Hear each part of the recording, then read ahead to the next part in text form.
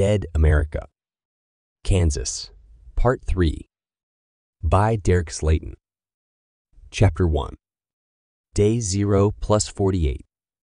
Atticus leaned far back in his chair, looking straight up at the ceiling to give his eyes a rest. He'd been reading report after report after report, and he was starting to really feel it. I need 5 before I hit the next one, he thought to himself, and got up from his desk, walking out of the darkened room. He was momentarily blinded by the brightness coming from the main area of the high-rise apartment. It was early afternoon, and the amount of sunlight pouring into the living space made that point very clear. Atticus started to open his mouth, but Evelyn put her finger over her mouth, waving at him from the kitchen. He sealed his lips and leaned in as she pointed to the couch, where his young daughter Susie snored away as her cartoon played in the background. Evelyn held up a couple bottles of water, motioning for them to head towards the bedroom patio. He nodded, and the two of them walked quietly down the hallway to the master bedroom and onto the patio. Once out there, she handed over the water, and they took a few sips while admiring the view, his eyes finally adjusting to the brightness. There had been a light snowfall the night before, but it was beginning to melt off under the sun. There was more than enough to cast a bright light up to them, though making the daylight seem even brighter. Despite his tired eyes, it still felt good on his skin. "Looks like they're making good progress on that greenhouse," Evelyn said, pointing to a shorter building across the street, where several people were putting the finishing touches on a greenhouse that took up the majority of the space on the roof. Several other people were bringing in potted plants and bags of dirt, filling them into the nearly complete structure. "Never a big fan of fresh vegetables," Atticus admitted, "but I would kill for a BLT right now." She smirked. "Might have to settle for an LT for the time being," she said, shaking her head, "unless they come across some of that soy-based fake stuff." "We've already lost so much in this fight," Atticus said with a dramatic sigh. "The last thing I'm going to do is dishonor the memory of a fallen comrade." Evelyn stared at him for a moment in confusion. "Are you—" She slowed down as it slowly dawned on her. "Are you talking about the bacon?" He jokingly put a hand over his heart, giving her a lopsided smile. "May it live on fondly in our memories," he said. They shared a laugh, her shaking her head, and once it calmed down, she leaned against the railing. "So how are the Kansas Chronicles coming along?" she asked. "Just wrapped up day 9, Atticus said. She cocked a brow when he didn't elaborate. "And?" she asked. He paused to sigh. "It's starting to get pretty bad. This Bennett guy." Evelyn nodded slowly. "The captain?" she asked. "Yeah, he's starting to lose it a bit," he confirmed. "I mean, I can't say I blame him entirely, though." She pursed her lips. "Don't go taking the side of psychopaths now," she warned. He chuckled, shaking his head. "Oh, no, nothing like that," he said. "But losing so many men due to people above him making the wrong decisions. I've been there, albeit to a lesser extent." She stared up at him, all seriousness now. "How'd you react?" she asked. Atticus held up his hand, pointing to a scar on one of his knuckles. "Fractured this knuckle on the man's eye socket," he said, then spent the next 3 months making friends with a bottle. "I can't imagine," Evelyn murmured. "And if you're lucky, you never will," he replied, standing and staring out over the glowing skyline for another few moments, taking another sip of water before sealing the bottle up tight. "What time are you wanting to do dinner tonight?" "Couple hours," she replied. "Okay, I'm going to get back to it," he said with a nod. "I think I can squeeze the next report in before that." She smiled. "I'm making a casserole, so if it needs to sit for a bit, that'll be okay," she said gently. He offered her a smile. "You're the best," he said in all sincerity. She smirked. "Just remember that next time you're gallivanting around and see something sparkly," she said, pointing a finger at him. He grinned, giving her a little salute before heading back inside. He entered the dark room again, shutting the door and sitting down in front of his computer, the glow of the monitor like acid on his eyes once again. He sighed, double-clicking on the next file. Day 10, it read. The Spring Hill Incident. The following report comes mostly from first-hand accounts of the day from multiple participants. Atticus paused and clicked. Next page. Okay, let's get it going, he said. Chapter 2. Day 0, +10. Sergeant Cook and Private Morgan were less than a mile outside of the small town of Spring Hill, right on the highway, pushing cars from the side of the road into the middle to create a bit of a barricade.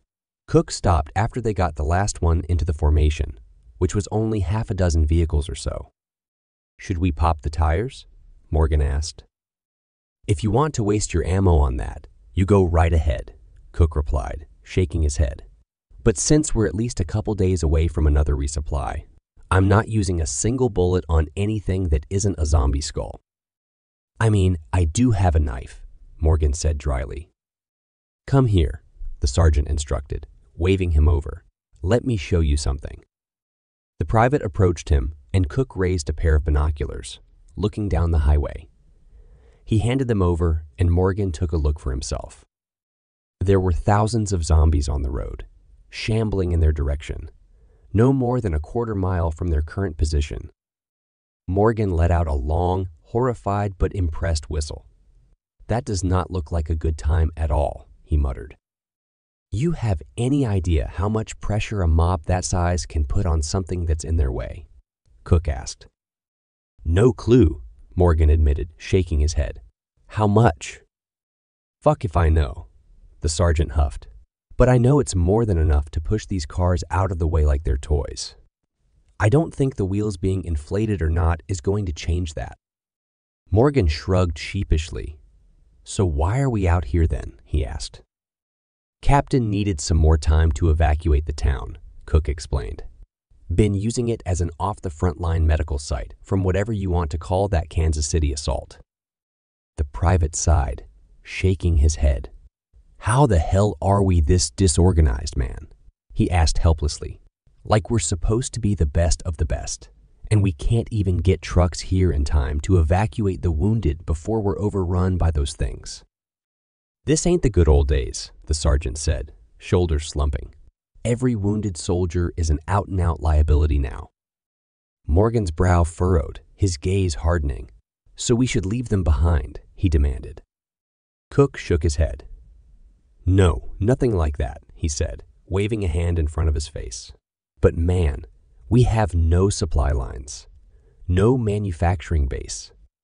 If it doesn't currently exist, it's not going to exist for God only knows how long. Injured troops take up a lot of resources that we may not even have. And if the rumors are true that we're headed out for some big assault, expending resources on people who won't be able to fight, it's pretty easy to see why we're not exactly very high up on the food chain when it comes to evacuation. Morgan bristled. And that doesn't piss you off, he snapped. Cook sighed again, giving a half-joking smile.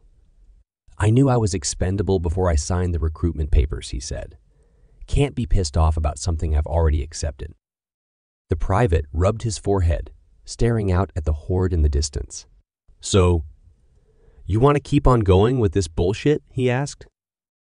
Unless something better comes along, I guess I'm in it for the long haul, Cook replied, holding his hand out for the binoculars. Once they were back in his possession, he looked through them again, finding the mob a quarter mile away, some of them getting excited as a potential fresh meal came into view. Come on, let's get back to town, he said, and waved for Morgan to follow. They got back into the sedan they'd arrived in and hit the gas, leaving the zombies behind, though they wouldn't be long. Meanwhile, across town, Connie Deacon walked out of her house in what had once been a sweet tiny town of 8,000 people, looking around at the mess it had become. She ran a hand through her brown shoulder-length hair and crossed her strong arms.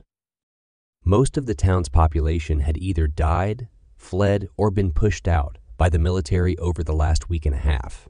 Connie and her sister Maya were among the relative few of less than 100 that had been allowed to stay in town, mainly because Maya was a nursing student, and was deemed essential.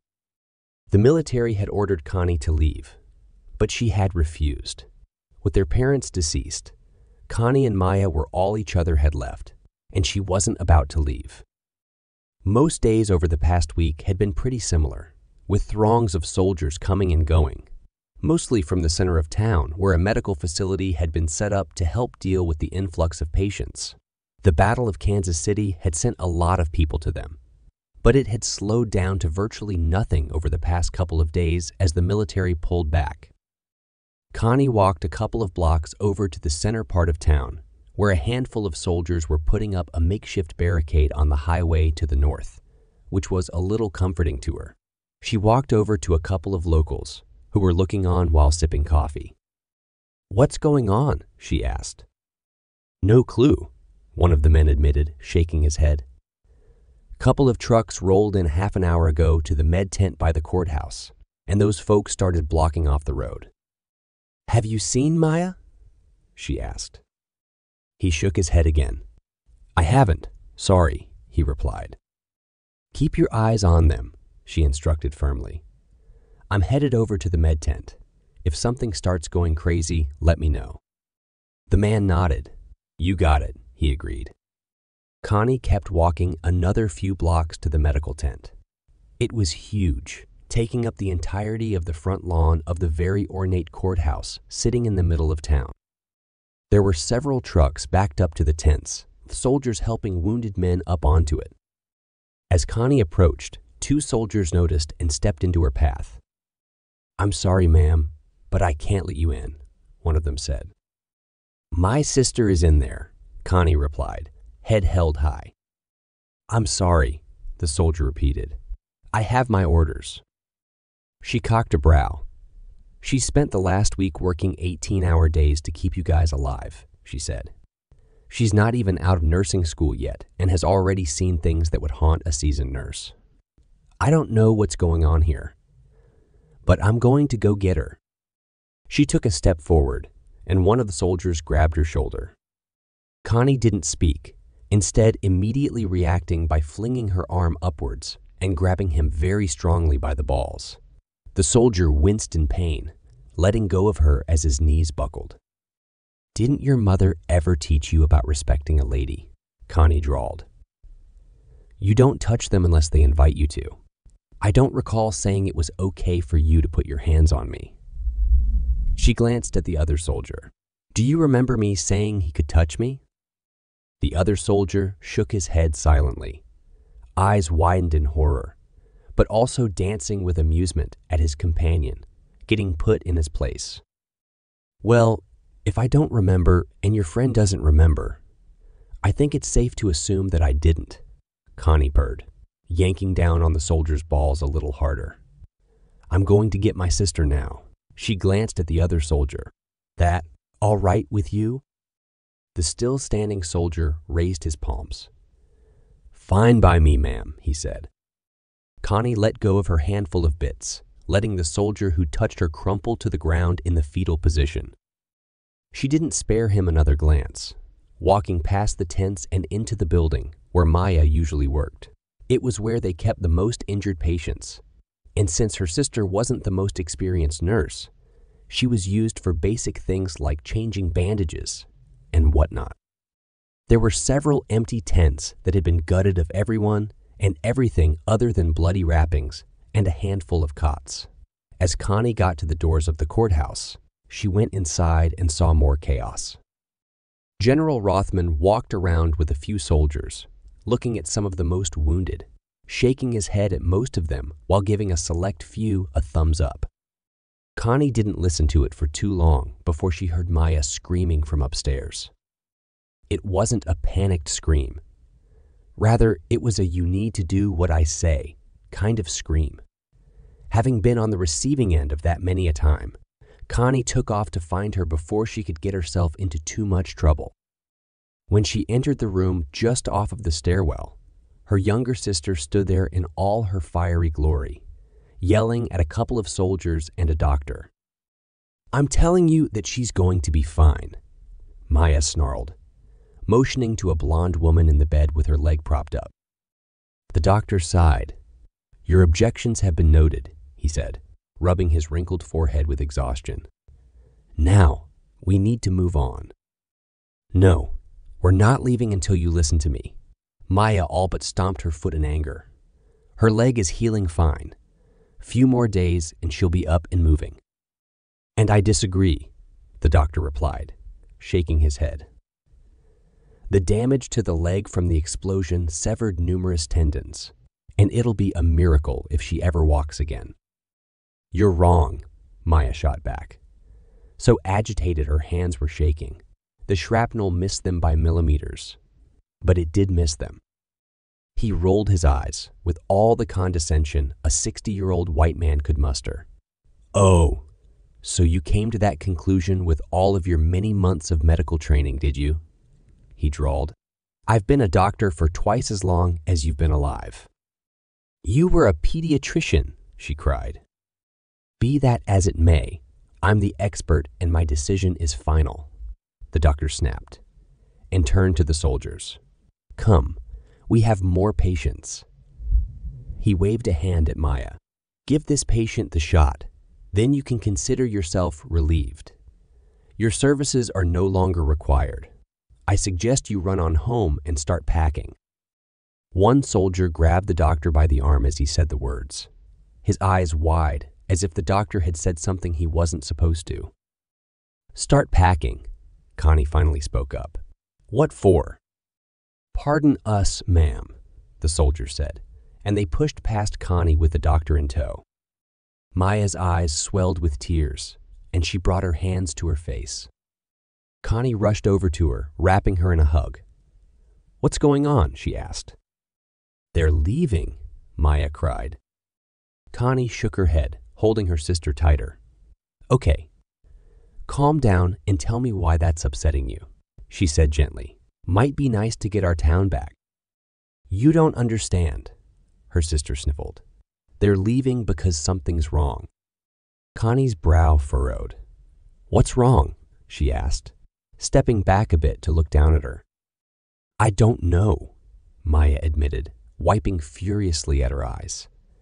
But they're taking the doc around to say who is safe to move and who isn't. That's pretty common, isn't it? Connie asked, keeping her voice level and diplomatic. Move the healthiest ones first. Maya gritted her teeth. That's the thing. They're not prepping them to move later, she said, jutting out her chin. The shot the doc ordered me to give is a lethal dose of painkiller. Tani's blood ran cold. They're killing their own troops, she asked, shaking her head and stepping back. That can't be right. You must have misheard. They've already done it for 5 people, Maya said, voice pleading, pressing her hands together. I couldn't stop it. All I could do was argue that they'd be okay. Connie blinked rapidly, trying not to panic as she registered the information. Okay, but what about this woman? She asked, motioning to the patient lying on the bed. Were you lying about those things because you wanted to save her, or will she really be okay? Her name is Piper, Maya explained, looking at the patient with sad eyes. And I was telling the truth. She's going to be okay. Connie looked around, trying to figure out what to do next. The room they were in was a converted office, and Piper was the only patient left in it. Do you have a key to this room? She asked. Maya's brow furrowed. Yeah, I do. Why? She asked. Connie leaned over Piper, noticing she was barely conscious. Did you give her painkillers recently? She asked. Maya nodded. About an hour ago before the military showed up, she explained. Makes her kind of loopy for a couple of hours. Connie knelt down right beside the bed, getting close to Piper's face. Hey, look at me, she barked. Look at me. After a few failed attempts, she smacked the woman on the face. Connie, Maya gasped. Piper blinked slowly, finally focusing on Connie's face. Do you want to live? Connie demanded. The woman swallowed slowly and gave a very sluggish nod. Okay, then I need you to do exactly what I say, Connie instructed. Can you do that? Piper nodded again, a little quicker this time. I'm putting the sheet over your head, and I need you to stay here until we come and get you, Connie explained. Do you understand? Piper nodded a third time. Okay, good, Connie said, standing up and laying the sheet over the woman's face. We'll be back soon. Maya stood in the center of the room, shaking like a leaf. We'll come back for her, I promise, her sister said, holding out her hand. But right now, we need to get back to the house and get things packed. And go where? Maya asked as she took her hand. Connie shook her head and replied, from the sounds of it, anywhere but here. Chapter 3. Cook and Morgan pulled up to the edge of town where they had created a mini blockade with cars. They had blocked off the highway leading through the heart of town and used cars and cheap barbed wire to stretch the barricade out from it. It was flimsy, but it was there. As the duo pulled up, they spotted the captain with 2 corporals in tow and got out of the car. Cook. Morgan, what's the situation? Captain Bennett asked in his gruff way. Thousands of those things headed for our position, Cook replied, jerking a thumb over his shoulder. Maybe 15-20 minutes out. How's your barricade looking? Corporal Rice asked. About as good as this one, Morgan replied, kicking the tire on one of the cars. Going to hold them up for a couple of minutes at best. Corporal Huff sighed. Not even sure why we bothered, he muttered. 5 minutes is better than no minutes, Cook suggested. The group shared a chuckle at the absurdity of that statement. As they laughed, General Rothman approached, cocking a brow. Good to see that you men are in good spirits, he declared. We try to keep things light, Bennett explained. Helps us handle the dark better. The general nodded slowly. Oh, I like that one, he said, wagging a finger at him. Going to have to remember it. You got everybody packed up from the medical facility? The captain asked. Rothman nodded again. Everyone we're taking, he said. Bennett did a double take, brow furrowing. Everybody you're taking? He asked slowly. You're not taking everyone? The general shook his head. Limited space in the trucks, he explained with a non-committal shrug. And as much as I hate to say it, some of those boys are just too far gone. We don't have the capacity to take care of them. So you're leaving them behind? Bennett demanded, hackles rising. No, I'm not that cruel, the general said with a wave of his hand. I had the doctor give them an appropriate level of painkillers. The captain stared at him in shock. You put them down like dogs, he breathed. It's the burden of being in command, Rothman said, raising his chin. He'd barely finished his sentence before Bennett lunged at him, growling. The corporals caught his arms before he could make contact. You motherfucker, the captain snarled, thrashing in their grip. Rothman stared down his nose at him. Is that any way to talk to your commanding officer? He asked. Bennett growled in response, and the general simply smirked back at him, the smug rolling off of him in waves. A few soldiers approached, coming up behind Rothman. One of them leaned over, hand on his rifle. Is everything okay, General? He asked. Rothman nodded. It's just fine, he said, clasping his hands behind his back. The captain here was just letting out some aggression, which, you know, is going to come in handy because you're going to cover our retreat. Bennett's eyes widened. What are you talking about? He demanded, finally shaking off the corporals and standing still. That mob that's coming our way. It's big, the general explained. I need you to slow them down however you can. Give us time to get away and situated. The captain seethed, clenching and unclenching his fists. Rothman cocked a brow. Is that a problem, Captain? He asked, voice full of warning. No, sir, Bennett snapped, but just know that this issue isn't over. You're free to cry to whoever you think will listen, the general declared, waving a hand. In the meantime, do your job and slow that mob down. He cocked his head. And I have to say, Captain, I expected better from you. You, of all people, should know about sacrifice. Now get this done and regroup in Ottawa. I'll have your next assignment there." With that, he turned and walked away with the soldiers, leaving Bennett standing there, shaking and stewing. When the general was out of earshot, he whipped away from his men, punching the air. "Fucking hell," he bellowed. "I swear that's the last order I take from that man." Before he could continue, the moans grew substantially louder, and he turned towards the highway, seeing the front edge of the massive 1,000-strong horde within his line of sight. "Shit," he muttered. "How long we got?" Reese asked. Cook did some mental calculations. Based on their speed and how quickly they dismantled the barricade we set up, he said slowly, "Maybe 10 minutes. Bennett calmed himself, trying to focus on the task at hand. He knew that if he abandoned his post and Rothman caught him, it could mean a court-martial, which in this crisis would most likely result in death. Finally, he got into it, barking out orders to get the men moving on a defense. "Rice, Huff, get into those houses and get anything that can be used as a Molotov," he instructed. "The fire won't stop them, but it'll hopefully slow them down. Morgan, you're with me. We're going to hit the houses on the other side here." "And me?" Cook asked. "I need you to get back to the med tent. Start telling anybody who will listen that they need to get out of town," Bennett said. Cook nodded and turned around to dart off, but gunfire erupted in the distance, putting them all on edge. "What the hell is going on?" Huff asked. More gunshots went off, followed by the screeching of tires and engines roaring. "Courthouse now," Bennett bellowed, and the group readied their rifles, running towards the source of the gunfire, unsure of what to expect.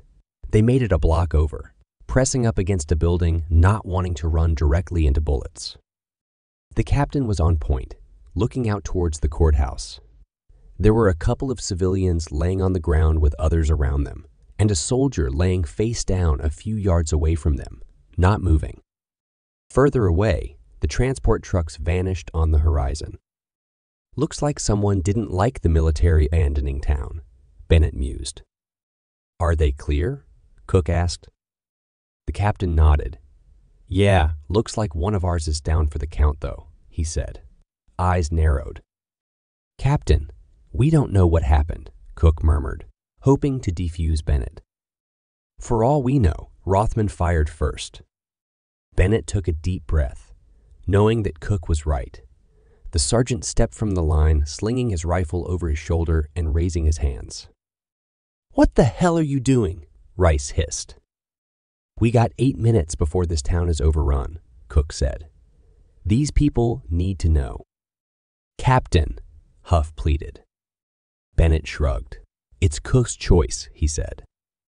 The sergeant stepped out from behind cover, walking slowly. He paused before he got fully out. "Just watch my back," he said, and Bennett nodded. Cook stepped out, taking several steps away from the building and into plain view of the civilians. It didn't take long for them to notice the soldier in their midst. "Stop right there!" one of the civilians screamed, gripping his gun. Cook complied, stopping short with his hands high as several more people turned towards him. They stopped about 10 yards away, at least holding their guns at their sides. "Oh, so you boys want to surrender now, huh?" the other man demanded. "Gun us down, then beg for mercy." He raised his shotgun, but Bennett stepped out from behind cover, aiming his rifle directly at the man's head. "Don't you raise that gun another inch," he warned loudly. The escalation continued, prompting half a dozen civilians to come towards them, raising guns and causing the rest of the troops to back up their captain in a standoff. Before long, a dozen people stood there, making a sandwich of Cook, who still stood with his hands up. "Everybody calm down," he barked, cutting into the bickering and yelling and threats. "You need to listen to me, everybody. My brother is dead because you opened fire on us," somebody yelled from the civilian side. "We didn't open fire on anybody," the sergeant said firmly. We were trying to figure out how to protect this town." "Bullshit," another man yelled. "Same uniform, same team." "Look, man, you can shoot me if you want, but it won't change what's about to happen to this town," Cook finally said. The civilians looked at each other nervously, unsure of what to make of that statement. "What are you talking about?" the man with the shotgun finally asked. Cook motioned behind him without totally lowering his hands. "Thousands of those things are headed this way," he said. "In 5, maybe 10 minutes. This town is going to be wiped off the map, overrun by those things." The civilians glanced back and forth at each other, not sure if they should believe him or not. "You're lying," one of them accused. "You just want us to lower our guard." Cook poked the top of his ear. "Listen," he instructed. Everybody fell silent, and there was no mistaking the sound of moans filling the void. The civilians murmured in shock, and the guy with the shotgun aimed at Cook even more forcefully. "Then you better start protecting us," he snarled. "They wouldn't be here if it wasn't for you." The sergeant shook his head. "We've done all we can. We've bought you minutes to get your things and flee," he said. "Flee in what?" another man cried. "You assholes took all of our gas. Are we supposed to hike out of here?" "Better than facing that," Cook said. "We don't have time for this, Cap," Rice warned. "Nobody do a damn thing." Cook barked, then turned back to the man wielding the shotgun. "We are out of time. Those things are nearly here, and my friends are on edge. Now you need to put down your weapons before something." A shot rang out in the distance, cutting him off, and grazed his upper arm, dropping him to the ground more out of shock than pain. This was all it took to set off his men, who immediately opened fire. The training allowed for them to get the jump on the civilians, who hesitated following the gunshot. It only took a split second for the soldiers to put down the civilians who'd been aiming their guns, and there was a brief moment of quiet after the slaughter. Bennett slid down next to Cook, grabbing his arm. "Cook, are you good, buddy?" he demanded. The sergeant sat up, a little rattled, and inspected his wound. It was minor, but stung a little. "Yeah, I'm okay," he said, nodding jerkily. "But damn it." He stared at the bodies bleeding out on the ground, frustration and anger rolling over him in waves. He didn't lash out because he knew his comrades didn't do anything wrong. It was just what they were trained to do. But it didn't feel good. It didn't feel right. Another shot went off in the distance, the bullet narrowly missing the two soldiers. They both looked up, finding a glint in the window of the second floor of the courthouse. "Sniper!" Bennett barked. "Second floor!" Rice and Huff turned their attention towards the second floor of the building, scanning the windows for any movement. They spotted it after a moment, popping off a few shots to force them back behind cover. "Just give the word Cap, and we'll hunt that prick down," Huff said. Morgan looked behind them. "Contact rear," he cried, turning and firing at a couple of civilians trying to flank them. He missed, but forced them behind cover. "Forget it. We gotta get out of here," Bennett grunted and reached down, grabbing Cook and hoisting him up off of the ground. Several more shots went off as some of the civilians that had been in the courthouse emerged and opened fire towards the soldiers. It was a running firefight as the soldiers tore off of the road and towards a small restaurant. Bennett fired towards the window as he ran, blowing out the glass and giving them a pathway in. He ran straight to the back while the rest of the men laid down, covering fire out the front door. The captain kicked open the back door, coming face to face with a couple of civilians rushing towards him with weapons. He didn't hesitate, opening fire and putting a bullet in each of them. Center mass. As the gunfire at the front of the building intensified, he looked around for an escape. "We're clear," he yelled back into the store. The gunfire at the front of the restaurant slowed down as the men rushed through to the back and stood there for a moment, fortifying their position. "Where are we going, Captain?" Morgan asked. "We gotta get back to the car that you and Cook drove in," Bennett said. "Cap?" Cook asked, eyes widening. I know it's crazy, Bennett huffed, but that's the only working vehicle I'm aware of in this town. So if you got a better idea. The men all shared glances, but nobody did. So eventually, they all nodded. Let's do it, Rice said, and they readied their weapons. Bennett turned and led the men towards the car at the barricade, where the zombies were dangerously close. The men moved quickly as bullets continued to fly in their direction from the angry residents. The group returned fire, not very accurately, as they were more concerned with getting to the car than getting into a fight. As they came around the corner of the last building, they could see the zombie horde about 30 yards away from the car and closing. Move! Move! Move! Bennett yelled, running hard. He put some space between himself and the other men, opening fire towards the zombies, concentrating his fire on the ones closest to the car, which was parked horizontally across the road. Rice and Huff continued to fire back towards the civilians, keeping them at bay. However, once they got a glimpse of the zombie mob headed towards their town, they turned and ran, quickly losing interest in the soldiers. Bennett made it to the barricade, leaping up on top of it and running over the cars to the ground. The escape vehicle was about 10 yards up, only 15 yards from the closest zombie. The rest of the troops followed suit, running and making it to the car along with Bennett, who came around the front as a few zombies shambled to within 5 yards or so. The captain fired wildly with one hand as he used the other to grab the door handle and pull it hard.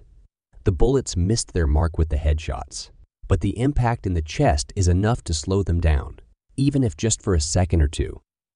Bennett got in and started the car up as the others quickly piled in from the passenger side.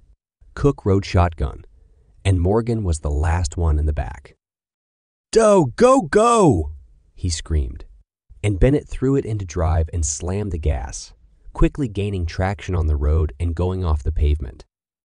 "Hang on," the captain warned and sped off, narrowly missing the outstretched, rotting hands of the zombies. The vehicle bumped violently on the rough terrain of the field. They sped around for a few moments, Bennett struggling to maintain control of the car. Finally, he got it to a side street, pulling it on and pausing for a moment. "What are you waiting on? Let's go," Cook urged. Bennett drew his sidearm and rested it in his lap. "We're on the outskirts, but keep your eyes peeled," he instructed. "These people aren't happy with us." There was a chorus of "yes, sir" before Bennett hit the gas. The car accelerated quickly, screaming down a residential street. As they approached the end of the road, a shot rang out from just up ahead and to the side of the car, shattering the driver's side window. Bennett and Rice opened fire from the driver's side, the captain not letting off the gas as they got to the other side of town, cutting back across to the main portion of the road. "Did you hit anything?" Cook asked, looking behind them. "No clue," Rice admitted. "Doesn't matter," Bennett quipped. "We're out of that town." He glanced at his arm, wincing at the feel of blood running down his face. It was clear there was glass embedded in it from the window explosion. Bennett couldn't stop the warring emotions running through him. There was anger at the civilians for opening fire on him and his men, sadness for the comrades they had left behind, but mostly just an outright hatred for General Rothman. "Where are we going, Cap?" Cook asked, cutting into his morose thoughts. "If you say the rendezvous point, you can just let me out here," Huff declared. Rice raised a hand. "Same here," he said. "I didn't come back for this bullshit." Bennett slammed on the brakes now that they were solidly outside of the town, and nobody, alive or dead, was following them. He took a moment to steady himself before speaking, turning to face his men. "I'm only speaking for myself, but I'm done with this," he declared. "I'm done following orders of someone so incompetent, so indifferent to the lives of my brothers and sisters in arms." He gritted his teeth, swallowing back the anger in his voice so he could continue more calmly. "I'm also done playing nice with the civilians." He pointed to his bloody, glass-filled face. "It's pretty clear that they have no interest in working with us." So I'm doing things my own way from here on out. Cook blinked at him in shock. You want to go AWOL? He asked. You can call it whatever you want, but the main force is pulling out, Bennett said. A week or two from now, the only soldiers left in the state are going to be the ones who want to be here. We can't be the only ones who are fed up with things, Rice pointed out. No, we cannot, the captain agreed. I know people who were ready to walk when we cut and ran from the base on day one of this shit. Wouldn't take much convincing for them to join us. Huff cocked a brow. You got a plan, Cap? He asked. Enough of a plan to get us started on our own, Bennett said. We hit a transport depot. Get us a truck or two of goods, then find a spot to lie low while they leave the state to us. What about building our numbers? Rice asked. That's where you and Huff come in, the captain continued, motioning to them. Cook, Morgan, and myself will have a target on us once they realize we're not where we're supposed to be. But you two, you're volunteers who can walk away at any time you want. You can also move freely. I'll get you the names of people to track down. You drop my name and what we're doing, and they'll join up. There was a moment of silence as the men looked around at each other, trying to figure out if this was the path they wanted to take. Moment of truth, Bennett finally said, turning towards the steering wheel. If you're with me, then you're throwing in right now. If you're out, no hard feelings. I'll drop you off at the next town and wish you luck. Yeah, we're in, Rice said, speaking for him and Huff. You've kept me alive this long. I'm in, Morgan added. Cook hesitated, unsure of what to say. Bennett eyed him. What's your concern? He asked. I'm from this area, the sergeant said slowly. These are my people. All the more reason to stay with us, the captain said. Do some actual good instead of leaving them on their own to clean up our messes. Cook took a deep breath. I'm in if you give me your word on something, he said. Bennett cocked his head curiously. If I can give you my word, I will, he replied with a nod. You've done really good the last week. You've earned the right to ask. Like I said, these are my people, Cook reiterated. If we're doing this on our own, I want your word that we'll try and get civilians on our side rather than just eliminating them. I know we had to do what we had to do back there, and if they're shooting at us, I'll be the first one to throw down. I just want your word that diplomacy is the preferred path. Bennett stayed quiet for a moment before slowly nodding his head and extending his hand for a shake. You have my word, Cook, he said firmly. The sergeant shook with him. Then I'm in, he said. Oh, and I do have one more request. And that is, Bennett asked, brow rising. If we have a chance to take out Rothman, Cook said, raising a finger, we take it. That's something I can fully get behind, Bennett agreed. The men nodded and murmured amongst themselves. They had taken a step that they couldn't untake, but a nervous excitement filled the air. Bennett finally put the car back in drive. Okay, let's get going, he said. Lots of work to be done. Chapter 4. Earlier, Connie and Maya walked down the stairs of the courthouse as the military ramped up the evacuations. The couple of soldiers that General Rothman had personally approved to move were heading out, leaving others behind. Are you taking everybody now? Maya asked one of the soldiers, but he ignored her, walking by with the wounded and out the door. Connie tugged on her sister's arm to get her moving. Come on, let's get back to the house, she said. As they walked towards the door, shouting erupted from outside, some stern military voices and others belonging to scared civilians. Connie stopped, moving over to a window and pressing her sister against one of the concrete walls. Let me see, Maya hissed. Just stay there, Connie snapped, and looked out the window, but it was difficult to see the full picture. There were soldiers by their trucks, getting the last of the wounded loaded on, while a trio of them stood on the ground, hands on their rifles in defensive stances, but not aiming. She couldn't make out what was being said, because of the distance and the thick courthouse walls, but it was clear from the body language and facial expressions that nobody was particularly happy. All of a sudden, a gunshot went off, and one of the soldiers went down in a heap. Connie jumped and Maya clutched her arm, and gunfire filled the air shortly thereafter as the military returned fire.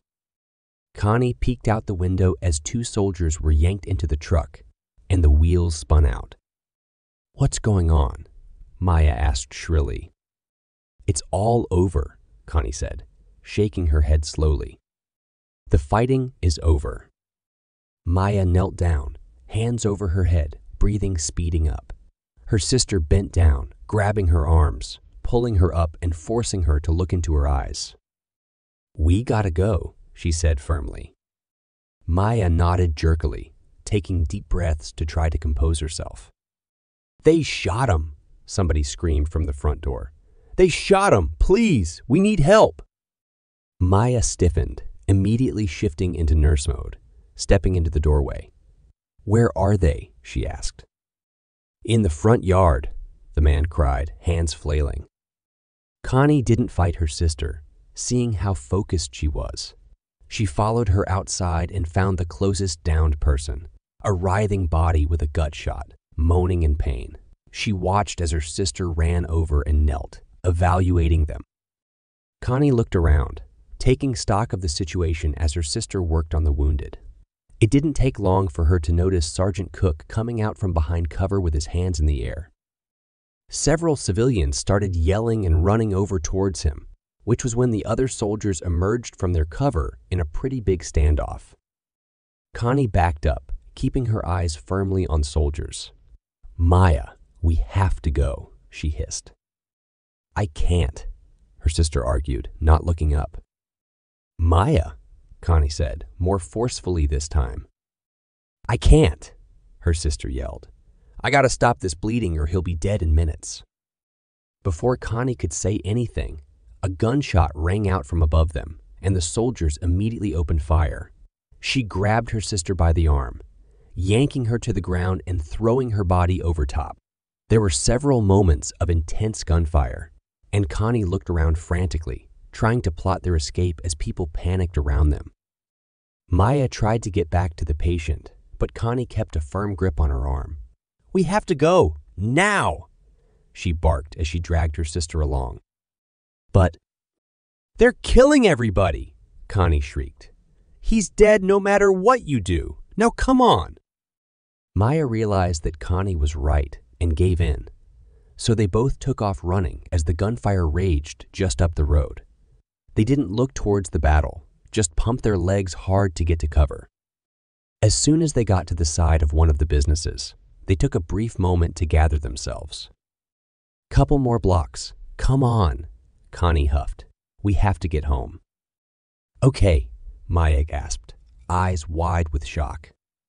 Connie continued to pull her along, and they ran hard a few more blocks to their house, which was on the last street on the edge of town. They ran inside the small one-story brick house, and Connie finally let her sister go. "Get your backpack. Put as much food and bottled water in there as you can," she instructed. Maya followed the instructions, pulling food from cupboards. "Where are we going?" she asked. "Anywhere other than here," Connie replied, and headed to the master bedroom, which she had taken over once their parents passed on. All along one wall were awards, photos, and trophies from various skeet shooting competitions from around the state, including one state title for her age group.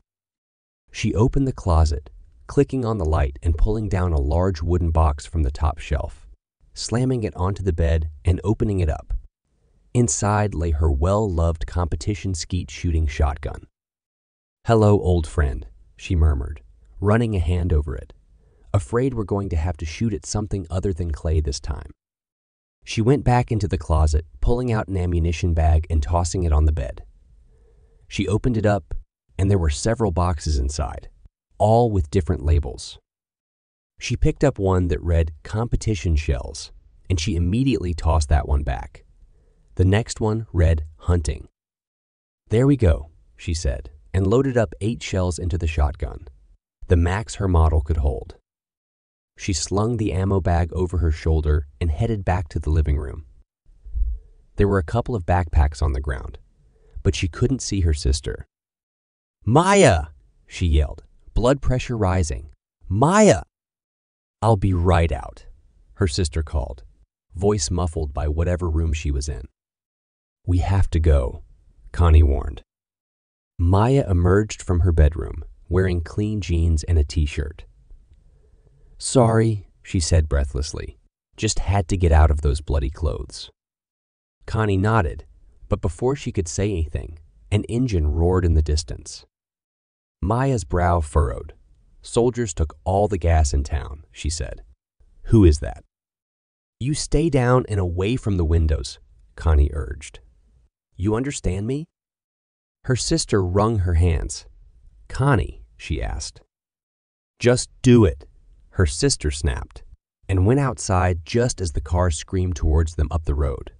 She got a good look at them, realizing it was the soldiers who had started the shootout by the courthouse. She raised her shotgun and fired, blowing out the driver's side window. Almost immediately, return fire came from the car, and Connie hit the deck as bullets flew over her head and into the house. As soon as it stopped, she leapt up and aimed her shotgun, but the car was out of range. "Yeah, you better run," she snarled, and headed back into the house. "Maya, we gotta go." There was no answer, and her panic rose once again. "Maya." Connie's heart stopped, and she dropped her gun at the sight of her sister laying on the ground. Despite her instructions, Maya had approached the window. One of the retaliation bullets was square in the middle of her chest. "No, no, no, no." Connie choked out, tears spilling down her cheeks. "You're okay." Maya shook her head, strangely looking calm as blood pooled on her chest. "You," she gasped, struggling for breath. "You have to go." "No, no," Connie sobbed. "I'm not going anywhere without you." "Connie." Maya gasped, reaching up and touching her sister's face, wiping away a tear and leaving a smear of blood. "Get Piper and go." Connie wailed, sobbing so hard she could barely get the words out. "No, I'm not going without you." "Yes, you are," Maya rasped. "Just promise me you'll get Piper." Connie nodded, trying so hard to swallow her tears and be strong for her sister's last seconds alive. "You have my word," she said, trying to sound firm. Maya smiled, but it quickly faded as she continued to bleed out, and a few moments later, she went limp. Connie held her and rocked back and forth before throwing her head back and screaming at the top of her lungs. She didn't know how long she sat there, but eventually fell back on her ass and breathed heavily, trying to compose herself even as tears still streamed down her face. Anger and grief coursed through her veins, and then a gunshot echoed in the distance. She sobered, snapping back into the moment, and then more gunshots. Then panic fire. Connie jumped up, grabbing her ammo bag and shotgun before rushing out of the house. When she made it out, chaos was coming from the direction of the courthouse, so she started running. She reached into her bag as she ran, refilling the shotgun. As she got closer to the courthouse, she realized that the gunshots were coming from one direction, which wasn't a sign of a firefight. That could only mean one thing. As she got closer, screams filled the air, putting her more and more on edge. She continued to run along the side street, looking forward in the direction of the courthouse. A couple of civilians screamed and ran away from the north end of town where the barricade was. A few seconds later, a runner sprinted past the street. "Oh my God," she breathed to herself and picked up the pace, keeping her shotgun at the ready. As she approached the clearing into the center of town, a runner came across the side street. Spotting her, it turned and let out a growl before sprinting towards her. Connie didn't hesitate, raising the shotgun and squeezing the trigger. She was a little rusty, but her aim was true, sending a shotgun round through the creature's head. She continued moving forward, looking to her left towards the direction the first runner had come through. She spotted it about 20 yards away, banging on the door of a business, no doubt trying to get into the people he was chasing. Connie fired a single round, hitting the creature in the side of the head. Before she could move in that direction to check on the people, a chorus of moans erupted from behind her. She turned towards about 50 zombies at the far end of the town square. Past them were thousands more, pushing their way through a small breach in the barricade. She knew time wasn't on her side, so she ran to the store the survivors were in, banging on the door to let them know she was safe. "If you're alive in there, come on out," she barked. 2 men she recognized appeared at the door, wide-eyed and rattled. "Max, Zayden," she greeted. "Are you two okay?" Max nodded jerkily, though his tall and lanky frame quivered a little. "Yeah, we're good," he replied. "But damn, that thing nearly got us." "It did get old Frank here," Zayden added, lightly kicking the zombie she'd cut down. "We gotta get out of here," Max said. "I gotta get a patient out of the courthouse first," Connie said. Zayden gaped at her, throwing up his broad football player arms. "Are you kidding me?" he blurted. "They're the reason we're in this mess, and you want to help them." "Made a promise to Maya," she said, clenching her jaw. "Where is she?" Max asked, looking around. "She back at the house." Connie swallowed hard, unable to actually form the words, instead shaking her head the tiniest bit, making his face go pale. "Fuck," he muttered. She took a deep breath. "We can mourn later. Right now, we gotta get out of here." She stared firmly at Zayden, with the patient. He took a deep breath. "Hope they're light, because we're going to have to walk out of here," he said. "No, we're not," Max said. "Dude, they took all the gas," the shorter man argued. "Not all of it," Max said, shaking his head. "Have a 5-gallon canister underneath the shed." Connie nodded. "Get over there and get your car running," she instructed, and glanced at the coming mob. "You're going to have to come get us. Meet at the opposite side of the courthouse in 5. Move." Max took off running, and Connie turned towards several creatures that were nearby. She fell back into skeet shooting mode, picking her targets easily and rattling off shots one after another, dropping them quickly. "Where the hell did you learn how to do that?" Zayden blurted, gasping at her. "Max and I grew up on the skeet shooting circuit," she explained as she led him across the street. "You must have stayed with it a lot longer," he argued, "because I know Max can't do that." "Come on," she urged, and took off at a run, leading him towards the courthouse as people fled the area in every direction. This left only them and the horde of zombies, which were about 40 yards away from the entrance. When they got inside, Zayden turned around to shut the doors, but Connie grabbed his arm. "What are you doing?" he hissed. "You're not going to like this, but I need you to stay here and lure them this way," she said. Face pinched. His jaw dropped. "What?" he demanded. "Look, we need to keep them in front so we can get out the back," she explained quickly. "Just stand here and make as much noise as you can. I won't be long." He jutted out his chin. "They get too close and I'm shutting these things," he declared. "Do it," she agreed, and took off towards the stairs to the 2nd floor, loading a few more shells into her shotgun.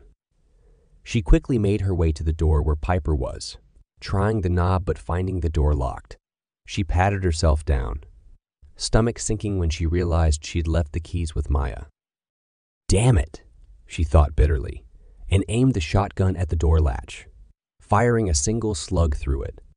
The door flew open violently, and she dashed inside, but Piper wasn't in the bed. "Piper," she called. A second later, the woman flew around the door with a bedpan, swinging it towards Connie, who managed to dodge it at the last second. Between the momentum and Piper being severely injured on the foot, she fell flat on her face. Connie reached down and grabbed her arm as she fell, making the landing a little easier. Piper thrashed, forcing the other woman to let go, and grunted as she hit the floor. "It's okay. I'm here to help," Connie assured her. Piper seethed. "Then what's with the shotgun blast, huh?" she hissed through her teeth. "Door was locked, and I didn't have the key," Connie explained. "You could have knocked," Piper huffed. Connie sighed. "No offense, but last time I saw you, you didn't know what universe you were in, let alone have the capability to unlock a door," she said. "And frankly, I'm in a hurry." "Yeah, fair enough," Piper groaned. "Can you help me up?" Connie gave her a hand, and the soldier got up, shakily standing on her good foot. "I've seen you before," she said. Connie nodded. "About a half an hour ago," she explained. Piper's eyes lit up. "Oh, you're Maya's sister," she said. "The fog is clearing. Where is she?" Connie gritted her teeth, sick of people asking her that question. She stammered, shaking her head. "Sorry," Piper said, face falling.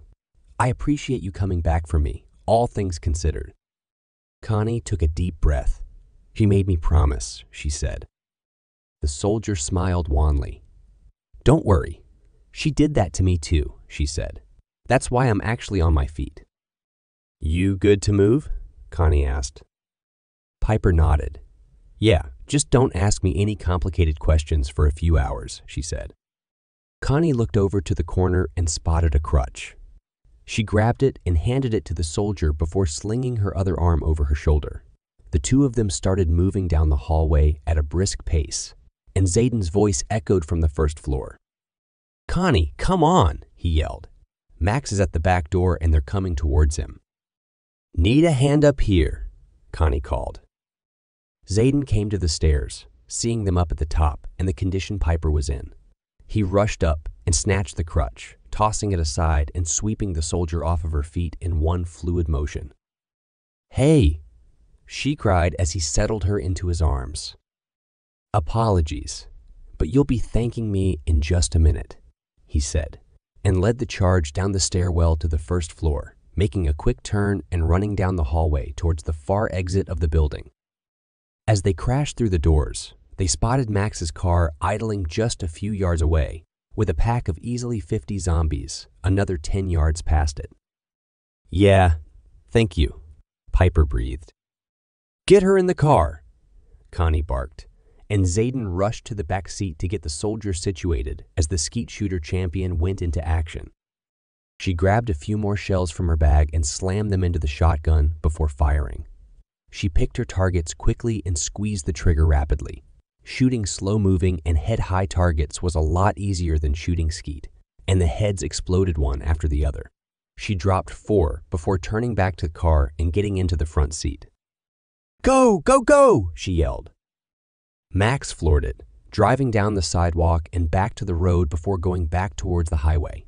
He had to maneuver around a few zombies before getting in the clear. Just outside of town, they stopped for a moment, looking back at their small community that was now swallowed by zombies. The makeshift barricade had completely failed, and thousands of ghouls swarmed the town, marching forward down the highway. "Don't know about y'all, but I've seen more than enough," Zayden muttered. "Where are we going?" Max asked. "We gotta go to Paola," Connie said. Zayden shook his head. "That's only like 10 miles, he said. "That's not nearly far enough away from these things." "That's the point," she insisted. "Few hours from now, what just overran us will be bearing down on them. At the very least, we need to warn them." Max nodded. "Good enough for me," he said, and hit the gas. As the vehicle sped away from town, Connie looked back one last time, sadness gripping her heart.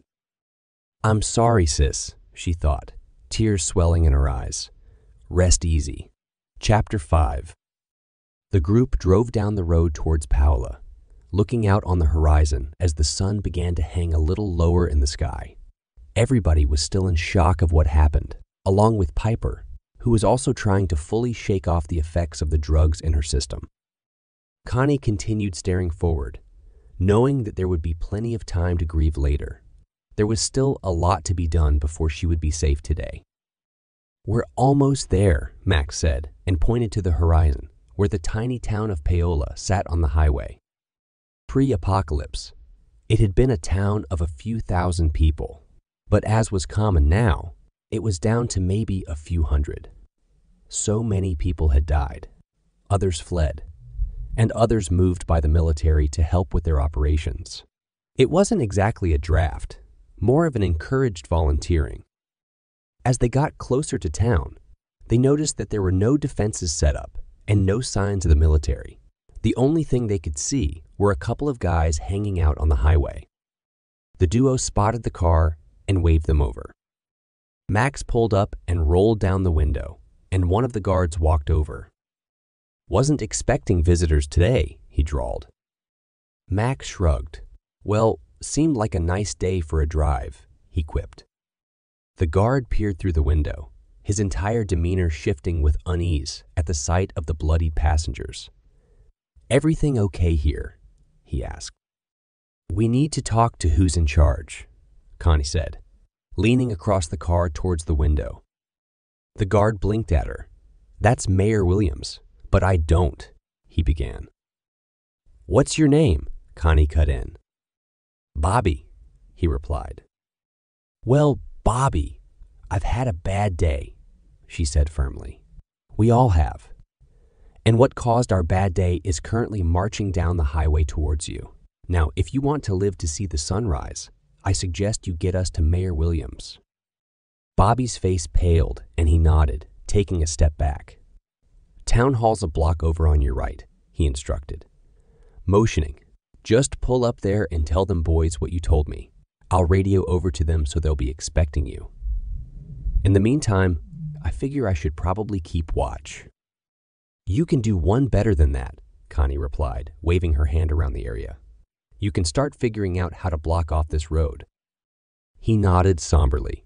"Okay," he said. Max rolled up the window and drove off towards Town Hall. As they rolled through the town, Connie took in the sparse collection of people, ranging wildly in ages, from kids through to retirees. There seemed to be very few people of fighting age. "Hopefully, some of them have some gas buried beneath their sheds," Zayden murmured. "We're not fighting a whole lot with this crew." They pulled up to the town hall, where a man in a suit that looked to be in his mid-50s stood next to a shorter woman in a business casual outfit, holding a clipboard. They stopped the car and everybody except Piper got out and headed over. "Hello, I'm Mayor Williams," the older man said, though his expression wasn't exactly warm. "Old Bobby said you had your hair on fire about something and needed to talk to me." Connie pursed her lips. "Wouldn't exactly put it that way, but everybody in this town is in danger," she said. "Well, before you get into that," he said, holding up a hand, "why don't you tell me who you are and why you're standing in front of me, covered in blood?" "I'm Connie Deacon," she began, motioning to herself. Then to the guys. "This is Max and Zayden. We lived up in Spring Hill." The mayor's brow furrowed. "Lived?" he asked. "It just got overrun by those things," she explained. "Thousands of them. And they're marching right down the highway towards your little slice of heaven." Williams scoffed. "Preposterous," he said. "If that was happening, then the military would have warned us." Connie cocked a brow. "Now that you mention it, where's the military?" she asked innocently. "Pulled up stakes a few hours ago and took off," he explained with a wave of his hand. "Something about a new assignment. Which is fine by me. They weren't exactly popular amongst my constituents." She crossed her arms. "They turned tail and ran, and you didn't think that was weird," she prompted. He sighed.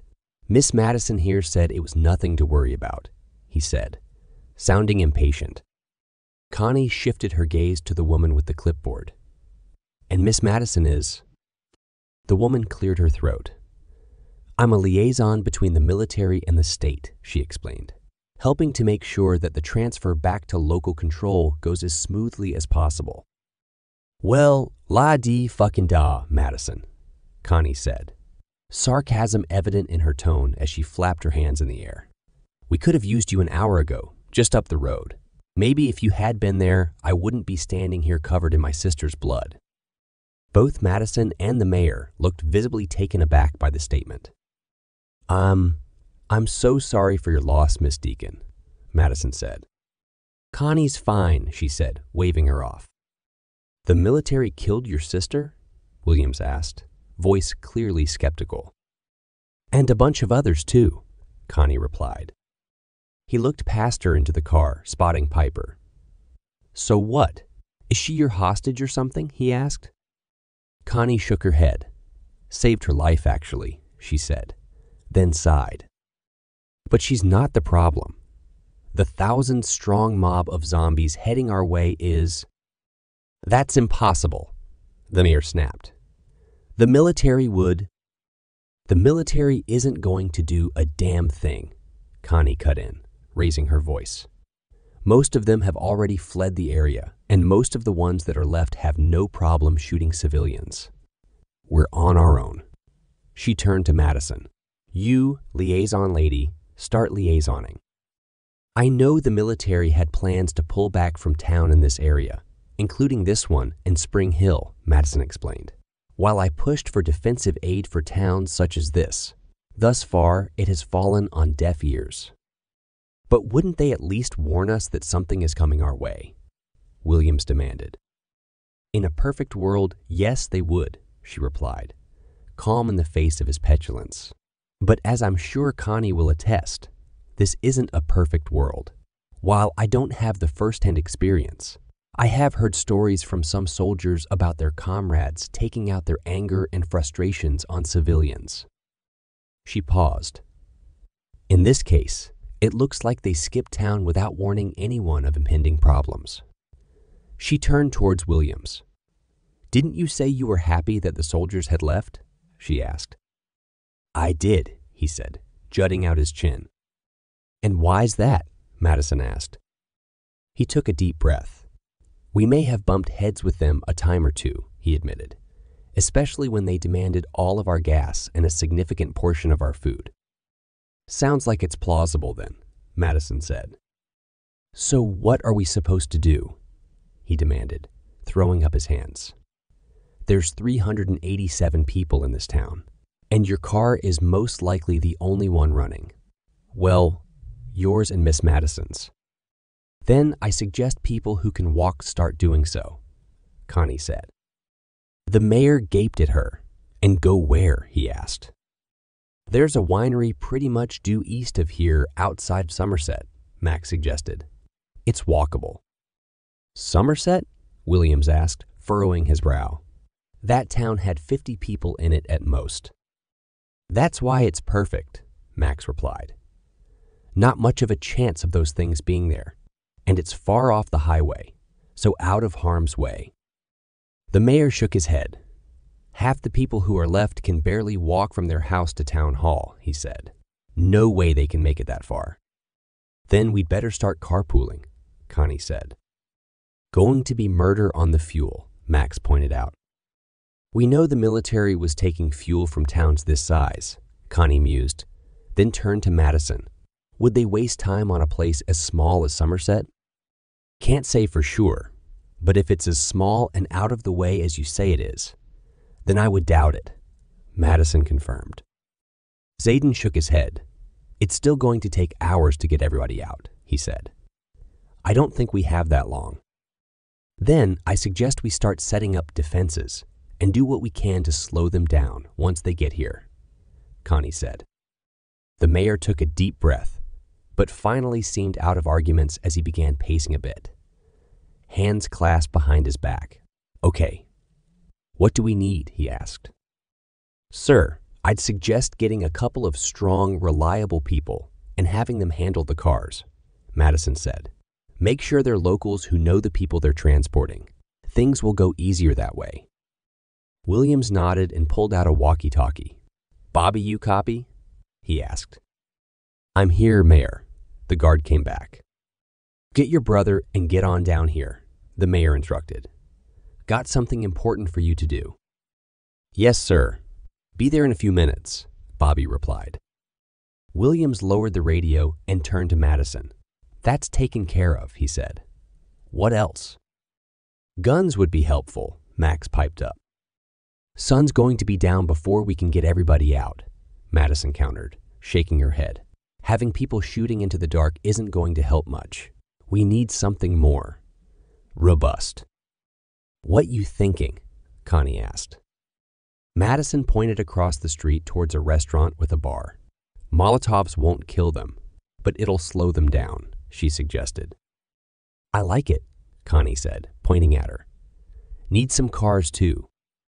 They're out of gas, Williams said. She patted Zayden on his strong shoulder. Good thing we have some strapping young men who can push, she said. He and Max sighed in unison, shaking their heads. Don't worry, boys. I got a couple other guys I can call, the mayor added. Sounds like we have a plan, Madison said. Let's get to it. Everybody broke off to do their tasks. Their determination was fueled by them, knowing that time wasn't on their side with the mob of rotting flesh coming their way. Chapter 6. The sun had set on the town of Paola, but a few of the locals had battery-powered lights that they'd set up on the north side of town on the highway so that the handful of workers could continue pushing cars into the road. There were about 20 cars that they'd managed to get onto the highway, stretching out a good 20 feet on either side of the road, reaching the buildings on either side, giving them a bit more reach. There was a secondary barricade about 20 yards up the highway, just 3 cars lined up end to end, stretching across the road. It wasn't much, but it would slow them down a bit and hopefully break them up into manageable chunks.